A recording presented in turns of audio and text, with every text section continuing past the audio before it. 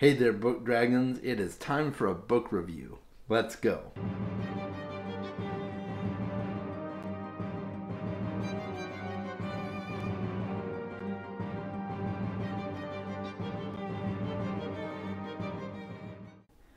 So I recently finished Gardens of the Moon. That is book one in the Malazan Book of the Fallen series by Erickson. And I tell you what, guys, I am so glad I started this series. I've been hearing so many good things about the Malazan Book of the Fallen on YouTube. It's just been really popular with a lot of booktubers over the last year or so, and I keep telling myself I'm going to get into it, and I don't. So I decided this is the year that I'm going to give Malazan a try. And I should say it's the year I'm giving Malazan a try again. It was probably 8 years ago, maybe somewhere around there, maybe not that long, that I read Gardens of the Moon. And I liked it. I remember liking it, but I just never stuck with it. I never finished the rest of the books. I just put it down for whatever reason and didn't come back to it. And so then, now that I'm on BookTube, that was pre-BookTube. So now that I'm on BookTube, I hear all of these people talking about the Malazan Book of the Fallen, and I'm like, okay, I'm going to start it again. So this was my reread of Gardens of the Moon, and I absolutely loved it, guys. So the first time I just liked it. It was okay for me, but it was a little bit confusing. I don't know, maybe I wasn't in the right headspace when I read it before, whatever it was. But this time around, I loved it. I was just eating it up. It was a fairly quick read for me this time around. And I did remember some things about the book, so that helped as well. But let's get right into it, guys. I won't delay the process any further. I want to tell you my thoughts on Gardens of the Moon. And you know me, I'm a big character-driven reader, so I'm going to kind of give a brief outline of the plot and the story setup. I'll talk a lot about the characters in the book because that's my thing. And, I will keep this spoiler-free. So if you have not read Gardens of the Moon, don't worry. I'm not going to just ruin it for you. There will, I will talk a lot about the characters, but I'm not going to go in depth or anything like that to where you're going to be spoiled. And if you've already read Gardens of the Moon, if you've read the whole Malazan series, in fact, you're going to feel right at home with this video. You'll be able to smile and nod. Yeah, Chaz, I like them too. Yeah. So here we go, okay? So I'm going to start out with the plot. The majority of the book takes place on the continent of Ganabakis. It's a free continent that is under siege from the Malazan Empire. So the Malazan Empire is this overarching military beast that has pretty much overpowered all of the nations in the realm with the exception of a couple.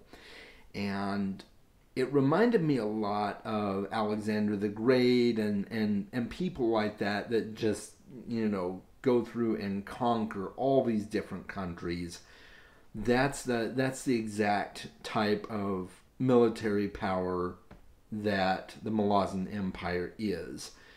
Previous to this, a few years, the emperor has died, and the Empress Lysine, who is now on the throne, and she had a different name before, I forgot, but she took the name Lysine.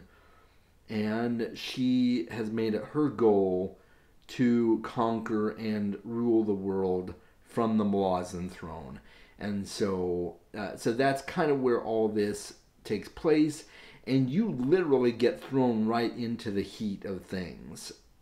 You're you're in this world where all of these battles are happening, and there's all of these refugees, and the battlefield is just war torn. You're thrown right into the action, and that was really cool. I thoroughly enjoyed a world where I'm just hit with it right off the bat, instead of having all of this build up and world building at the beginning. Not that that's a bad thing, and there is good world building in this book, but it's done in such a way that you don't have any slogs that lead up to it. So I really, really enjoyed that. So that's where the majority of the book takes place. It also takes place in part in the country of Darujistan, which is one of the last free cities standing. And of course, the Malazan Empire wants to come through and conquer Darujistan, and they've got all of these plans going forward for that. So it's really interesting. It's really chaotic, but in an orderly sort of way, if that makes sense. It's an orderly chaos. and it's just so much fun. So the main players at the very beginning of the story are the cadre of mages for the Malazan Empire, of which two major players that I'll talk about here in a few minutes, Tashrin and Tattersail, are among them. You've also got the Tist-Andi, who are an ancient race of warrior sorcerers that evolved in darkness before the light came, so they're from the realm of dark. You've got Kaladin Brood, who is a general working with the Tist-Andi to keep the Malazan forces at bay, to hold them off. So the Tist-Andi and Kaladin Brood and his warriors are on the side of the free cities, and then of course you've got the cadre mages like Tattersail and such working for the Malazan Empire. And then you've also got a military group called the Bridge Burners, who are led by Sergeant Whiskey Jack, and they have some other people on their crew as well, like Quick Ben, who is a sorcerer with a very mysterious past that we do learn a tiny bit about in toward the end of the book, and also Callum, who's an assassin, and just some phenomenal characters here, and you pretty much get introduced to most of them right at the very beginning as you're thrown into this war zone, more or less. Anamander Rake and the Tist-Andi are briefly seen at the beginning, and then they take a bigger part later on in the story. So those are some of your major players. I think the characters for me are what really made it shine, because you get so much action right up front that you don't really have time to get a lot of meaty world building. But then you got the characters who really make up for that, because they are very well written and very nuanced. And then you've also got some gods at play as well. And this is one of the cool things that I really like about this book. And of course I haven't read the rest of the series yet, so I don't know if the other books are as heavy on this aspect. I'm assuming they are. But the gods are very actively involved in the world of the Malazan Empire. So much so that they become a nuisance very often in the story. They've obviously got their own agendas and their own things going on behind the scenes.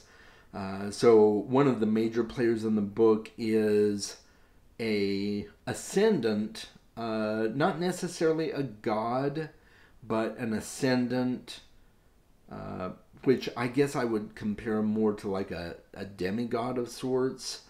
I'm not sure. I guess you could call them a god, and that would be Opon.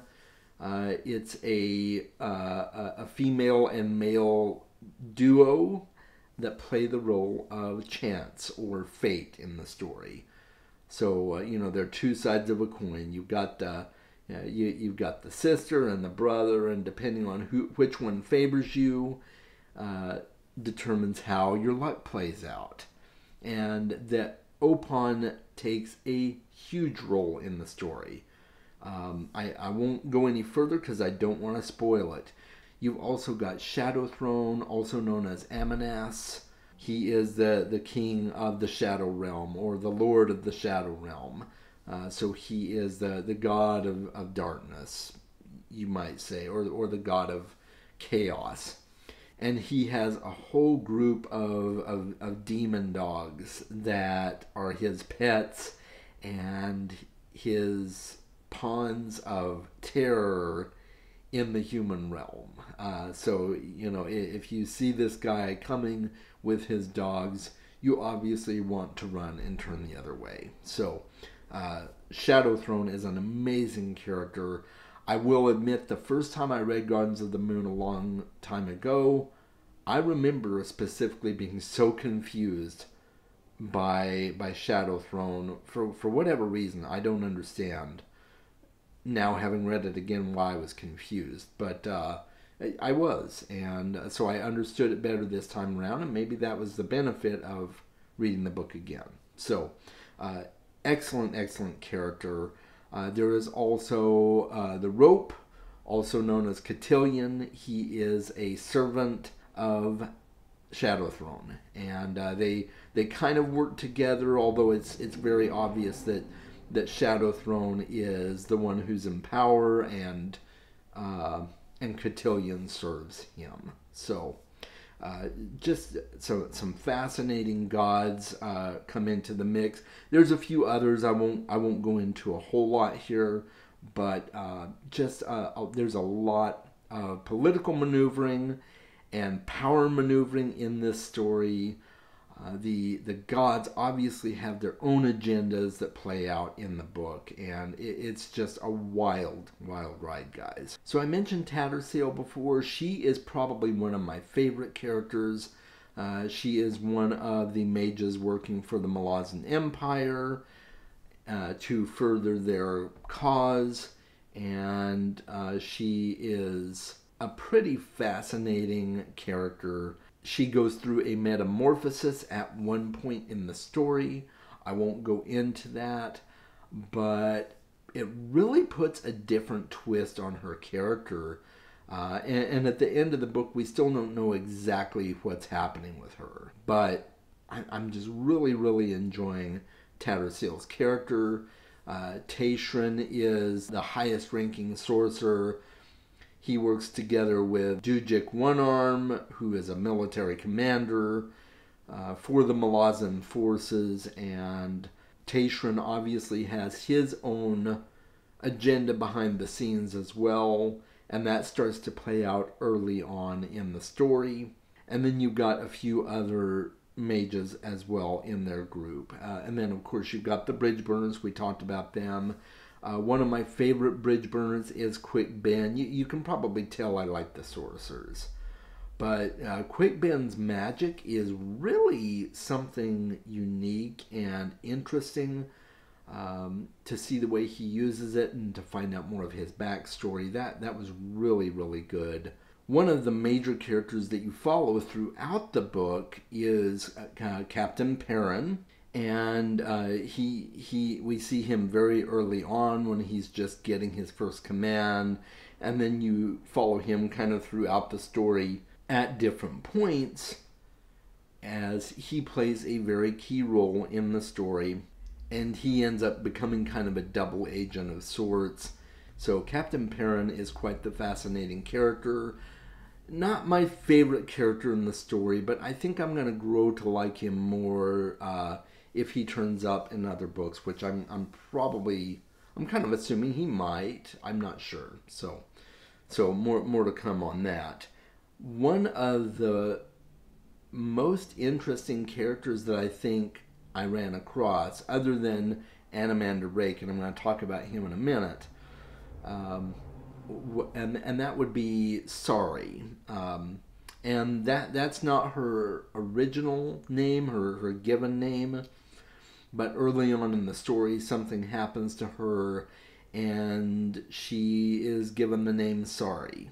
And just like it sounds, Sorry. And she is a brutal and ruthless character for a 17-year-old girl. She's actually very powerful. And there's a reason that she's so powerful. And I won't go into details, but she is a pawn, and we'll leave it at that because you need to read the story to find out more about Sorry. She is a fascinating character. Some other characters that play a more minor role in the story are the Talani Mas, who are an ancient race of humanoid characters who are now undead. They're basically the Walking Dead, but they're not your typical zombies per se, because they can actually reason and think for themselves, even though they are kind of a hive mind of sorts. There are some Talani Mas that are more intelligent than others. And so they serve the kingdom, but they have a major role to play individually as well, or at least some of the Talani Mas do. And then there is also this main bad guy in the story called the Jagged Tyrant. And the Jagged Tyrant is one of the things that the Malazan Empire is trying to resurrect to use for their own purposes. I'll leave it at that. I won't go any further with it, but the Jagged Tyrant is actually a pretty cool character. Just and super powerful. I mean, goodness. There are only a few characters in the book that could probably defeat him. But, we'll leave it at that. There are a couple of other characters in the story that are really pretty cool. They're kind of more minor characters, but they mainly feature in the sections on Darujistan. And that would be Ralik Nam, who is an assassin, and Crocus, who is a thief. And they have some really interesting story arcs, albeit more minor in the story, but their arcs are pretty cool. So I really enjoyed them. As I've briefly mentioned before, out of all the characters in this story, my favorite is Anamander Rake. By far, he is my absolute favorite character in the story. He rules from a floating mountain called Moonspawn. And he is the Lord of Moonspawn and the ruler of the Tist-Andi warriors. He has deep, dark, rich black skin and an absolutely pure white hair. And he's got this really badass sword. And when he tells people the name of the sword, they just, people instantly are like afraid. They've heard the stories. They've heard what it does. His sword is basically like the gates of hell, or this unending purgatory that if you get slain with his sword, you end up in this weird in-between universe, toiling and being tortured for the rest of your never-ending existence. It's just mind-blowing. The power that this sword has, and the awe that Anamander Rake inspires is just, wow, it's just fantastic. So I'll put a picture up here so you can get an idea of what Anamander Rake looks like. But man, it is just, he's such a fascinating character. Just absolutely loved it. So your main plot is just all of these characters, each playing their roles in the advancement of either the conquest of the Malazan Empire or the rebellion against the Malazan Empire. And Anamander Rake and the Tist-Andi warriors are typically more neutral, but in this particular instance, they've chosen to fight on the side of the rebellion against the Malazan Empire. So, just it's a fascinating look into these characters and their lives and what happens as the war machine, which is the Malazan Empire, rages on. It's just a fascinating look.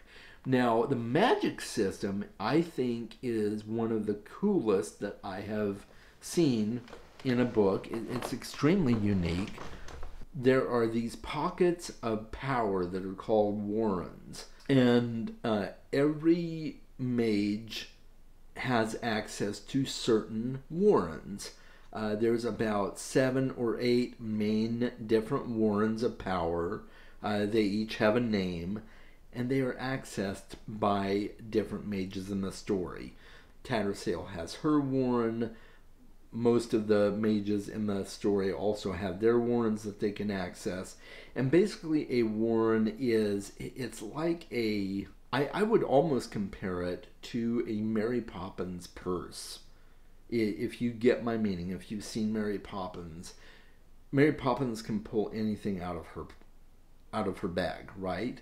And the same is true for the most part of these warrens in the story. Not only can you use the warrens to gather the power that you need to cast your magic spells, but you can also use the warrens to travel to different places in the realm that you need to access. So it's kind of almost like teleportation, but you can also do other things by accessing the power within these warrens. So some mages are able to access more power than others, and different warrens provide different abilities depending on who's using them. And there is a very different and unique warren that is discovered early on in the story that isn't really on any of the record books, but somehow one of the mages has gained access to it and is using it to cause all sorts of different bad and crazy things. So it's just a wild ride, guys. I've rambled on and on. I've probably not made a lot of sense of this story, but if you have not read Gardens of the Moon, you at least need to give it a try. Even if you decide it's not for you, give it a try. I highly recommend it. I will be continuing on with the series. At least I'm going to read Dead House Gates next month, and we'll see where I go from there. It's only a 10-book series, so it's not that long, and I'm hooked. This is a fascinating read, and I really think that you should read it. If you like military fantasy, you will probably like this. If you like epic fantasy, if you like sword and sorcery, if you like things like that, you will likely enjoy this story.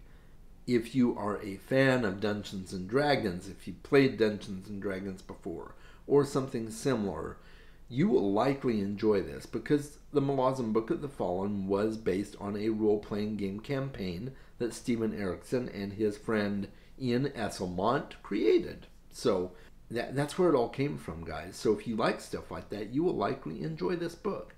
Let me know in the comments what your thoughts are. Have you read Gardens of the Moon? Have you read the Malazan series in its entirety, maybe? Let me know. If you've not, and you maybe you want to know more, let me know in the comments. I'd love to dialogue with you. Let's discuss it.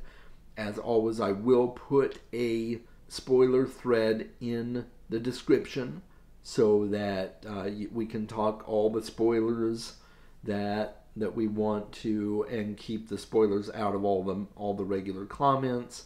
So I will pin a comment where we can talk spoilers for that. And that's it, guys. Make sure that you are reading more books. I'll talk to you next time.